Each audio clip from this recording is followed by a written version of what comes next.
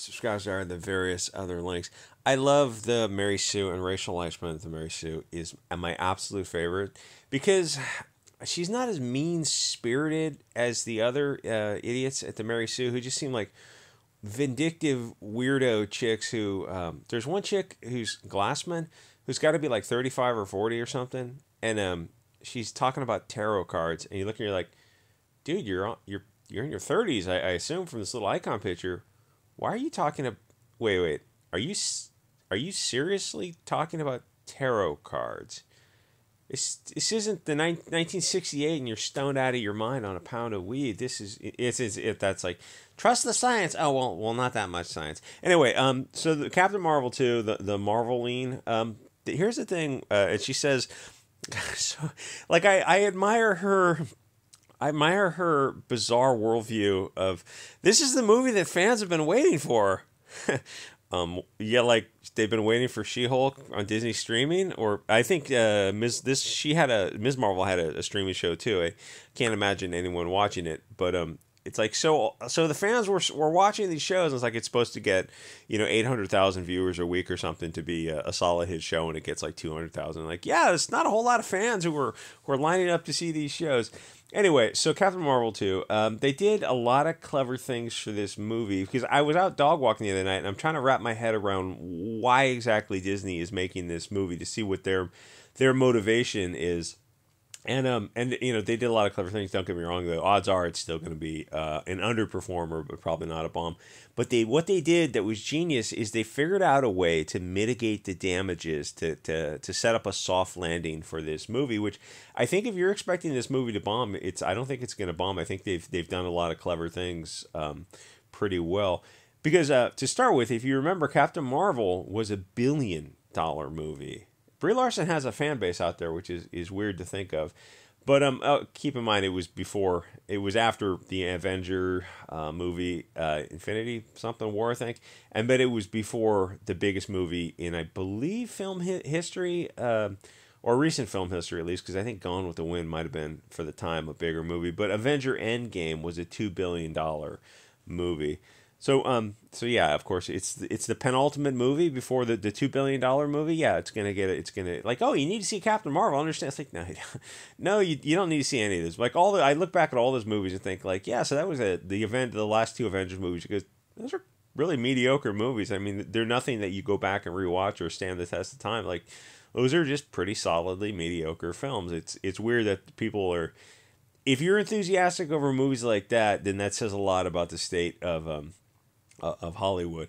So first of all, what they did was they dialed the budget back for this movie quite a bit. So keep that in mind.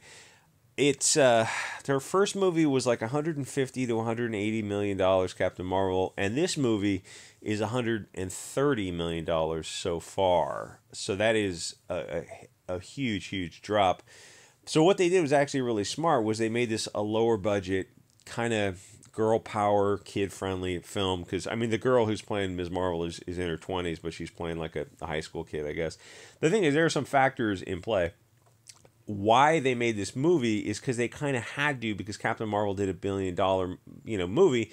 Brie Larson had to have a sequel, and if you've noticed, quite a bit of time has passed, and we're not in a hurry to get the Wu flu. Yeah, I guess. I mean, but you could always, like do like Tom Cruise and wear masks and whatnot and make they were not in a hurry to make this sequel because they knew that $1 billion Captain Marvel, that was a unique set of circumstances. Like they're not stupid. They're not going to make we need to up the budget on this and make a $220 million movie. It's like, yeah, that's going to be a waste of money. So they go the other direction and make a $130 million movie. Because they had to give Brie Larson a sequel, otherwise it would have been kind of an admission that, yeah, something is wrong at Disney, and very much something is wrong with Disney Marvel. But they also know that the bloom is off the rose for the Marvel Universe, which it very much is. One was Avengers Endgame. Was that like 2019 or something? That was the end of the Marvel Universe. For a lot of people, it's like the end of Star Wars was the that last Disney movies trilogy that J.J. Abrams and Johnson made. It's like, yeah, after that, there's no more Disney Star Wars, and as you can see by the streaming numbers, nobody's watching Star Wars, and they just F Star Wars in the A. The thing is, the bloom is off the rose from the Marvel Universe. But to be fair, it really doesn't have much to do with Brie Larson one way or the other. She did what she was put in those roles to do. You can't get mad at her when Disney put her in that role and told her to play this character. If they wanted somebody more dynamic, they would have cast somebody more dynamic. They wanted this kind of blank, blank slate type of character. And the theory on that, I don't really know. If I had to guess, because maybe the other characters in the Marvel universe had a lot of personality. They had some comedic skills. They had something. They were strong personality characters. And the other girl, Scarlett Johansson, was playing the TNA, the sex pot type of character. So you didn't want Brie Larson to come in there, I guess, and take stuff away from them. Maybe so they cast this actor who's very wooden. That's the only thing I can come up with, because otherwise you're saying like, well, wait. I mean, even that's not a very good explanation. But the fact of the matter is like, yeah, but they did put her in the role, and they did tell her to play this kind of very stiff character. And like, she's got a rocking body. That's the thing. She does fitness shows on YouTube, and she is like, you'll see her and you'll be like, oh god, I gotta get in shape. I gotta stop eating carbs. Like, this chick has not seen a carbohydrate in 10 years. She is in phenomenal shape. And they played that down. They played a lot of things down for her, because I mean, like, they're presenting her the way they want to present her, even if it doesn't really make sense to me. But maybe someone has a better explanation for why they downplayed her as a comedic actor, as a sexual character, as she's just this blank. Like, I heard that was a theory for what's that, the BDSM movie, the books, A Shade of Grey or something like that, and they chose the actors for the role because she was kind of a blank slate character that women could envision themselves as, or something like that. Anyway, so Marvel had its run. It was okay. It's going to have the same place in history as the Toxic Avenger series. They made a musical, which I guess would be the Toxic Avenger Part 5 in 2018. You can check that out on Solar. The Marvel movies had huge budgets, but like, realistically, it's as far from Shakespeare as Lloyd Kaufman's films were. Which, and I think about it, I actually rewatch more Troma movies by now than Marvel movies. And if you're gonna go watch Troma movies, make sure you get the unedited version, or not the versions. They put some on cable, and those cable edited versions, they cut out all the funniest scenes where who's that Japanese guy, no theater guy? He's like, I guess I can't even describe the scenes. But there you get the unedited versions. You can VPN them online, and and they're just friggin' classics.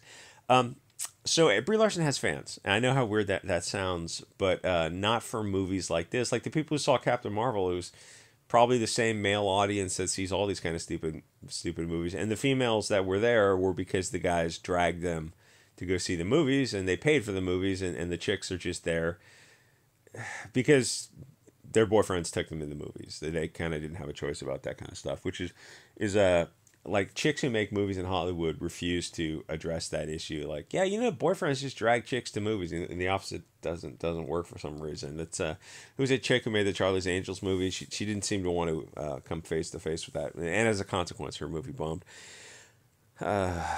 Anyway, so yeah, Brie Larson has fans. So my theory is they prepared this movie for a soft landing because they only gave it a $130 million budget. And I kind of look at it and go, yeah, it probably crept up from that a little bit.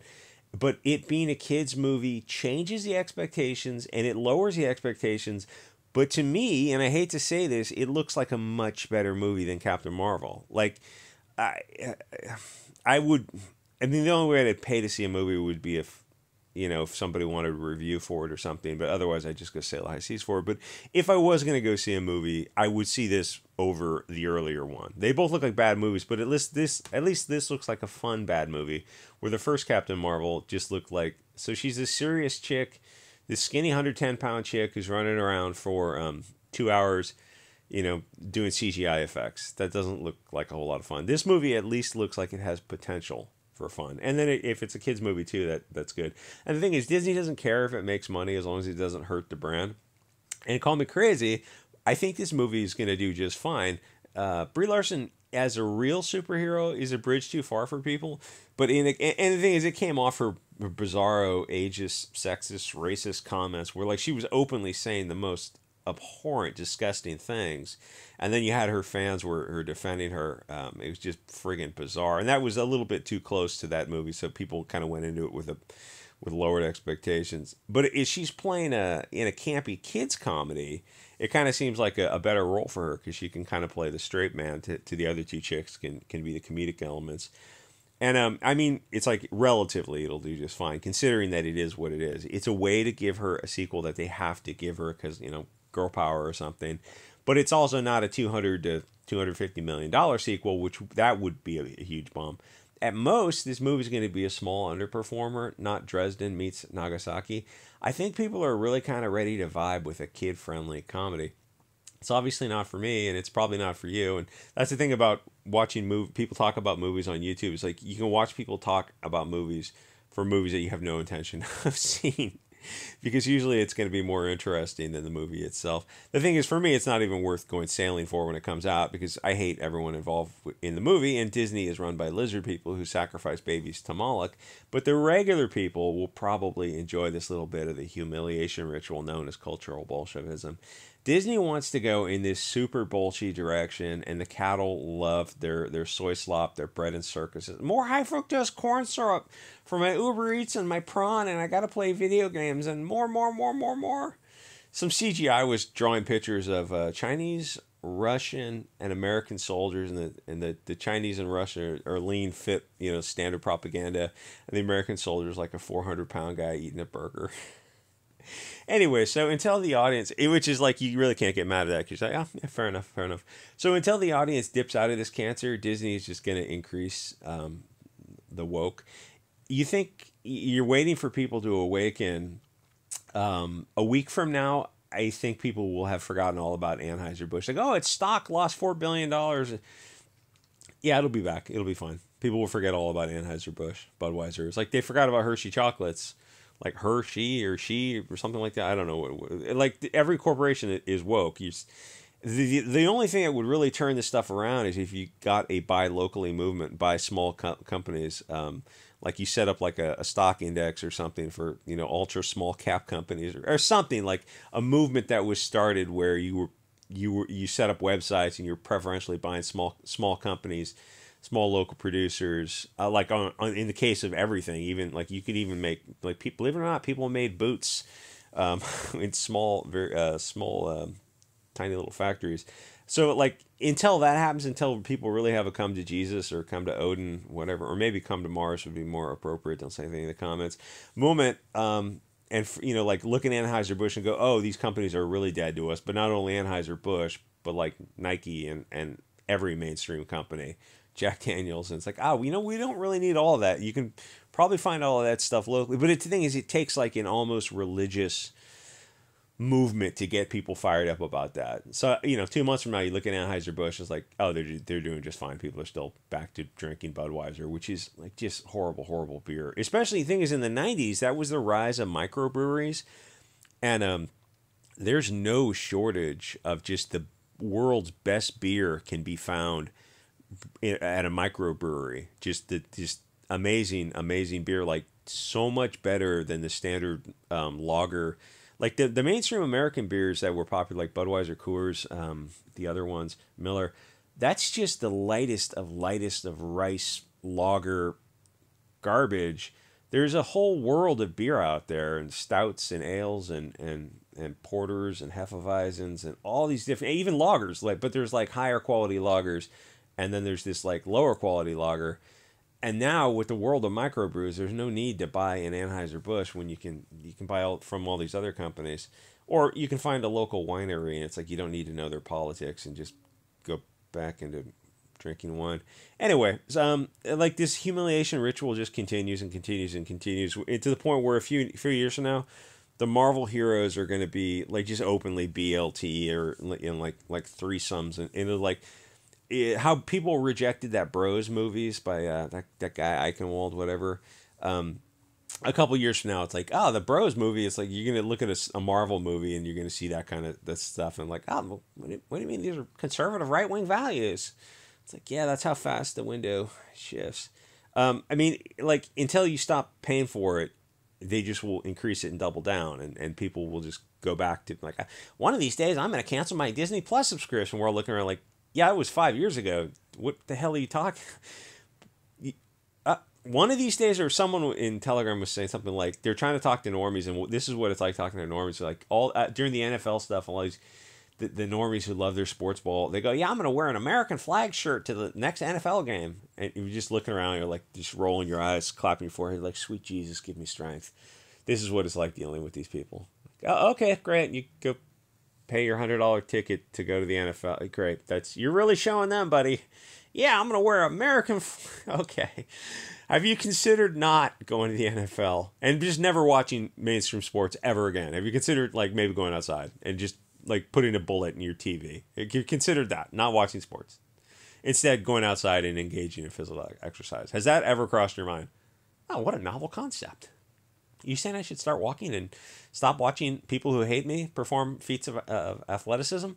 Yeah, that's just a wild thought. You don't actually have to watch sports. You don't have to drink Anheuser-Busch. You don't have to buy Nike. There's like alternatives to all this stuff. You don't have to watch TV at all. Like the idea of watching those kind of TV shows, like I gotta watch my. No, it's all over. It's like it's you're supporting demons. You're supporting people who sacrifice figurative souls, at least, to Lucifer. Anyway, like, comment, subscribe. I'll see you guys all next episode.